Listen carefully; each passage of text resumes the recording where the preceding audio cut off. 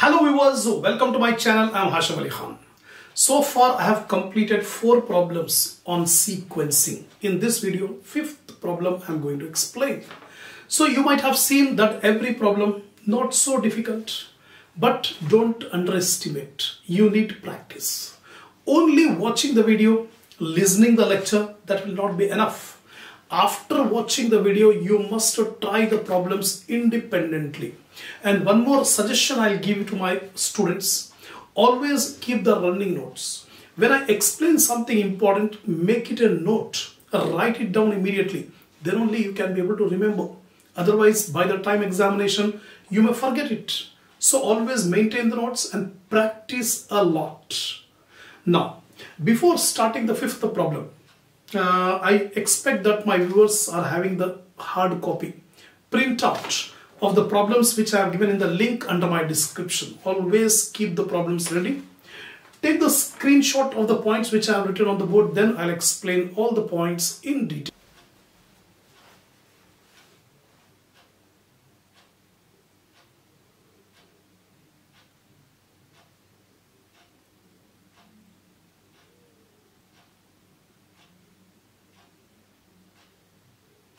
Come on, see the problem number 5. A company is faced with 7 tasks and that have to be processed through 2 machines. Find the optimal sequence of the jobs to process and find the total completion time, idle time of machines and waiting time of the jobs. Previous problem we have calculated the minimum total elapsed time and idle time of machines. But in this problem, one more new point is there. It is asking you to calculate the waiting time of the jobs. That is the extra point in this problem. The task means job. The tasks are A, B, C, D, E, F, G. So totally 7 jobs are there. For each job passing through 2 machines, first M1 and then M2. And the processing times are given. For example, A task 2.58, 3.47. Like that, all the tasks are given. First of all, we need to calculate the total elapsed time. Sequence. Optimum sequence. So here, task A, B, C, D up to G and the time M1 and M2. Whatever is given in the problem, the same thing I have taken. The first job is to select the smallest processing time. The smallest time in all these times you will find 1.11. This is for the task G and on machine M2. If the smallest time happens to be on first machine, we have to assign from left. If the processing minimum time is on second machine, then assign to the last, that means right side. Here it is G task on M2 machine. So this G task will be assigned in the last cell. 1, 2, 3, 4, 5, 6, 7. 7 cells we have made. The last cell we will write down G because it is on the second machine. If it had been on the first machine, we would have taken in the first cell. First machine left side, second machine right side. Now remaining times. Now leave this G. Now take A, B, C, D, E, F up to F. All the times. Now find out what is the minimum time in this processing times. It is 1.66. But 1.66 is for the job B. And on which machine? M1. M1 means we have to assign from the left, first cell. So this B task should be assigned in the first cell. And already in the last cell we have already assigned G. Now what are the remaining times? 2 jobs are completed, that is B and G. The remaining jobs are A, C, D, E, F. Again we have taken all the time estimates. Now what is the minimum time? The minimum time is 1.73. This is for job F. On which machine? Second machine. Second machine means we have to assign from the right. Already on the right side one job is there, G. So before G, we will take F. We will take F. So F, G. Right? Next, the remaining times are Now 3 jobs are completed, B, F, G. The remaining are A, C, D, E. Now in this, what is the minimum time? 1.99. For which task, on which machine? This is for task D. But second machine means again from right side. Already two right side we have taken. Now we take D also before F. D will be assigned before F. So B, D, F, G, 4 tasks are completed. The remaining are 1, 2, 3. The remaining time estimates are A, C, E. Note down the timings and find out what is the minimum. The minimum time happens to be 2.41. For which job? C. On which machine? M2. M2 means again from right side. The right side already we have assigned D, F, G. So before D we assign C. C. So C, D, F, G, then B. How many unoccupied cells are there? 2. Still 2 more jobs are there. A and E. Note down the timings and find out what is the minimum time in this 2. 2.58 for job A on machine M1. M1 means from left side.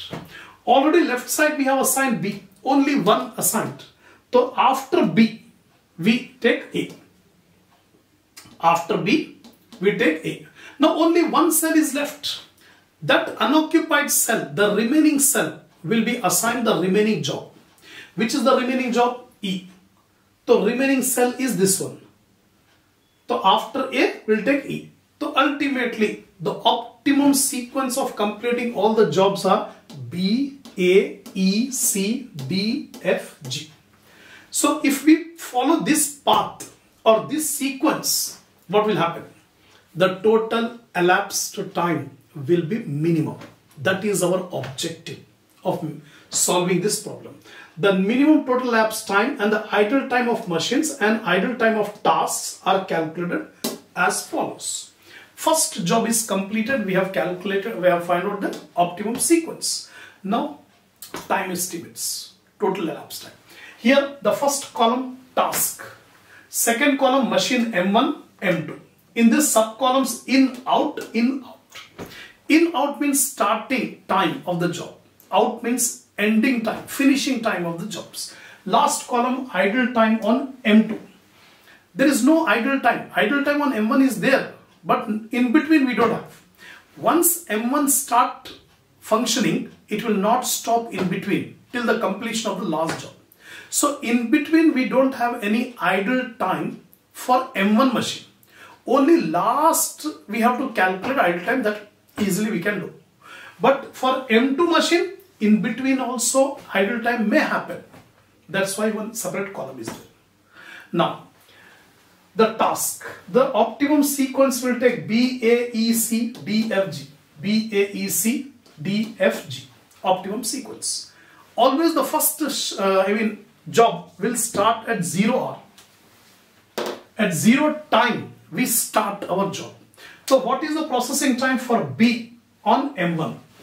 Task B on M1 is 1.66.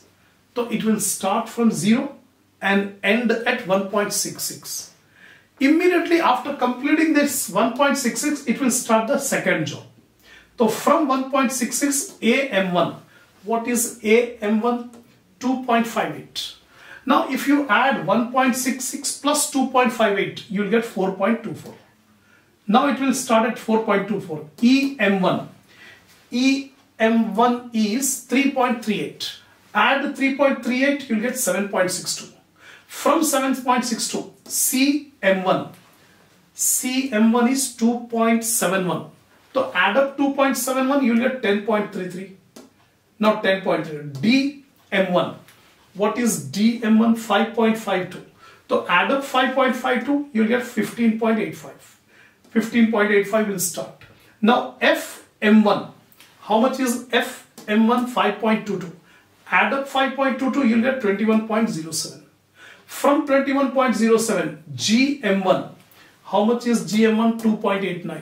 Add up 2.89, you will get 23.96. So starting time 0, ending time 23.96. In between this, there is no idle time for M1 machine. right? That you have to remember. Now M2 machine will start only when the job on M1 is completed. So M1 is completed at 1.66. So M2 will begin at 1.66. It will not start from 0. Only after completing the work on M1, then M2 will start.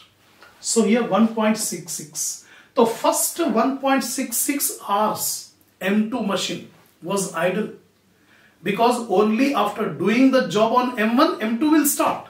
The 1.66 hours M2 machine was idle here. Idle time on M2. Now BM2. How much is BM2? 5.84. So add up 1.66 plus 5.84. You get 7.5. Now you have to check whether the next job will start at 7.5 or 4.24. The A job was completed at 4.24, but it cannot start. The machine M2 cannot start at 4.24 because first job is completing at 7.5. So whichever is higher, 7.5 or 4.24. So 7.5 is higher. Here the job is waiting. The job, A task is waiting because it was completed at 4.24, but it is not starting at 4.24. It is starting at 7.50, right? So here the task is waiting. Then 7.50 it will start. What is the AM2? AM2 is 3.47. So if you add up 3.47, you will get 10.97, right? Now 10.97 or 7.62, whichever is higher, 10.97. So it will start the next job at 10.97. EM2. What is EM2? It is 7.62. Add up 7.62, 10.97 plus 7.62, 18.59. Now 18.59 or 10.33, whichever is higher, 10.59 is higher. So it will start at 10.59, right? Now CM2. CM2 how much? 2.41. So add up 2.41, you will get 21. So now 21 or 15.85, whichever is higher, 21 is higher. So it will start at 21. DM2. What is DM2? 1.99. So add up 21 plus 1.99, 22.99. Now 22.99 or 21.07, whichever is higher, 22.99 is higher. FM2. FM2 is 1.73. Add up 1.73, you will get 24.72. Now 24.72 or 23.96, whichever is higher, 24.72 is higher. Now GM2. What is GM2? 1.11. So add up 1.11, you will get 25.83. So the total elapsed time is 25.83. The work started at 0 hour and ended 25.83. The total elapsed time, the total minimum elapsed time is 24.83. One answer we got. Now what is the idle time on machine M1? In between there is no idle time for machine M1, but last the total elapsed time happens to be 25.83. But when the work was completed on M1 machine, 23.96. M1 has completed its job at 23.96. Now find out the difference. 25.83 minus 23.96, you will get 1.87 hour. 1.87 hour is the idle time for M1. Now idle time for M2. You can see in between the machine is not stopping because it has completed the work at 7.5. Immediately at 7.5 it has started the next one. 10.97, 10.97. There is no stoppage. Then 18.59, 18.59, 21, 21, 22.99, 22.99, 24.72, 24.72. So in between there is no stoppage of M2. So what is the total elapsed time, total idle time for M2? 1.66 hours. So we have completed the total elapsed time and idle time. The new point it is asking you in the problem is what is the waiting time for the task. So here waiting time for the jobs. Tasks are B, A, E, C, D, F, G. Optimum sequence. The first job, there is no waiting time for the first job. It is starting at 0 hour only. So there is no waiting time for first job. That is job number B. Now we start the A job. Now you see, A job was finished at 4.24. At 4.24, the work is over for A job on machine M1. But the work on second machine was started at 7.50. That means from 4.24 to 7.50, this job is waiting. Which job is waiting? A. So subtract 7.50 minus 4.20. 7.50 minus 4.20, 3.26. That is the waiting time for job A. Now similarly job E. See here, job E. The work was completed at 7.62. But here M2 is starting at 10.97. So here 10.97 minus 7.62.